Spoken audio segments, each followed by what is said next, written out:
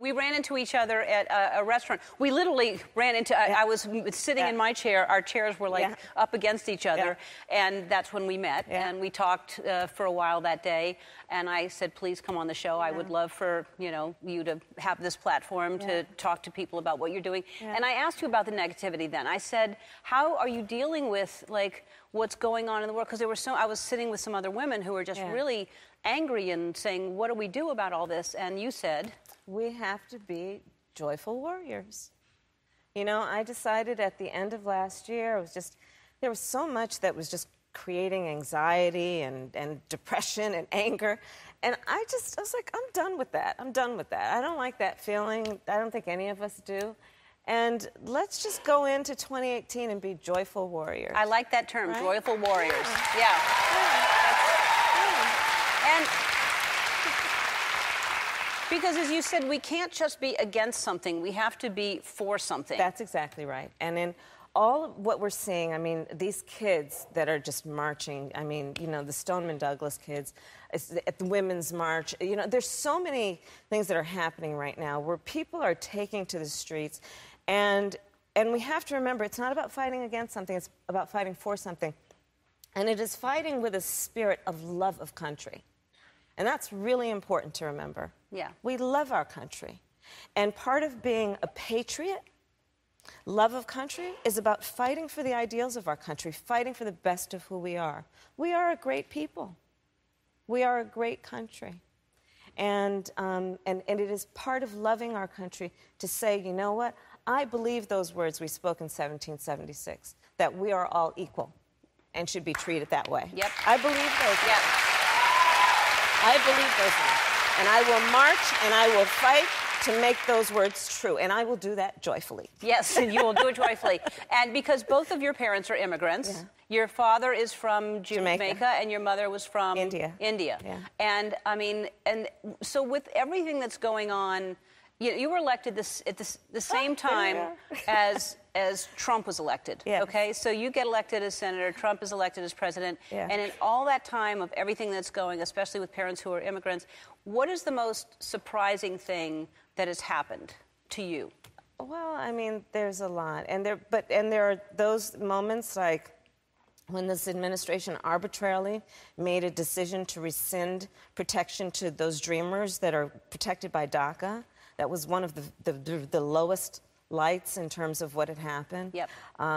These kids who are serving in our military, they're in colleges and universities, they're working in Fortune 100 companies, and they are playing by the rules. They were vetted to see if they've committed any crimes, if they're living a productive life, and if they were living life the way that we want them to, we said, we'll give them protection, and then arbitrarily we took that protection away.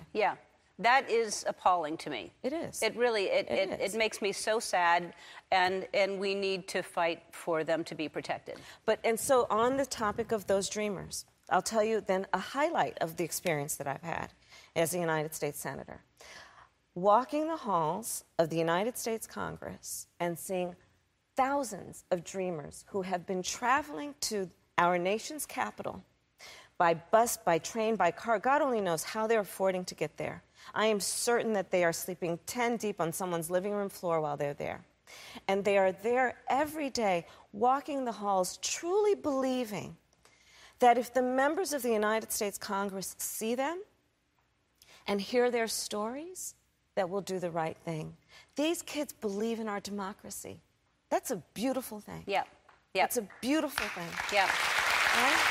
So we have to do right by them. That's right. That's right. But I see them, like I see so many of these other kids, as being our future. And so I say our future is bright because they do believe in our democracy. They do believe if they are heard and seen that it will matter and that people will listen. And I think that these kids that are, the march that just happened in Washington, they will make a difference, don't you? I mean, first of all, they're going to be eligible to vote soon, and they can make changes if they're not happy with what's going on. It's been happening for a while where people have put it out there that you might be running for president or that they want you to run for president. You're probably not going to answer me, but I'm going to ask you anyway. You're right. But on both counts. You won't answer. I'm not going to answer. No. What then? But here's let me see what your answer is, though. Will you run for president? Okay, let me tell you that. Right. What's your answer? So here's my answer. Right now, we are in the early months of 2018. And at this very moment in time, there are people across America who have priorities around their health care, have priorities around can they get through the end of the month and pay the bills, pay off their student loans, can they afford to pay for gas, housing, critical issues. These DACA kids, when we talk about where they are in terms of immigration, there are so many pressing issues, right? Guns. We've got to pass an assault weapons ban. We need to have universal background checks. These are immediate needs, and these are the things I'm focused on right now. I've seen so many people, Ellen, focus on that thing out there and then trip over this thing here. Right. I don't want to trip. Okay. There's so much that's important right now. Who would be your vice president? You got any plans? Yeah. I'm busy. All right. We're going to vet you right now just in case. We need to know lots about you. Because people are going to want to know more about Kamala Harris. Because we know what you stand for, and I love all the things you stand for. But who was your first celebrity crush? Okay, I'm going to tell you. Honestly. And I'm going to date myself, honestly. Tito Jackson. Tito. Because, okay, the Jackson 5. Okay, so I have a sister and I have lots of cousins, and everyone picked a Jackson 5, and all that was left was Tito. Wow. Right. All right. It's so like they got Michael, they got Marlon. Wow. I got Tito. Well, all right. Poor Tito. He's just... No, but I love Tito. Yeah, obviously. He truly ended up being my first celebrity crush. All right. All right. I've been a senator, complete this. I've been a senator for over a year now, and I still don't understand blank. I still don't understand how in Washington, D.C., there's 1 inch of snow and the whole town shuts down. I don't understand that. Yes. That's a good thing to not understand. What's the most rebellious thing you did as a teenager? Oh, you are going to vet me. Yeah. It's going to come out, so you might as well tell it here. I broke curfew. I was a loiterer. I actually had a loitering problem when I was in high school. I really did. Where did you loiter? I would loiter the halls, and the principal would say, Kamala, you're out here again. And I'd say, yes, Mr. Klim, I'm out again. And he'd say, come on, let's sit down and talk. How's it going? And I'd say, I'm bored. He'd say, why don't you go back to class? And then I'd go back to class. God, you were bad. I was awful. You were really bad. If you had to be stuck in an elevator with either President Trump, Mike Pence, or Jeff Sessions, who would it be? Does one of us have to come out alive?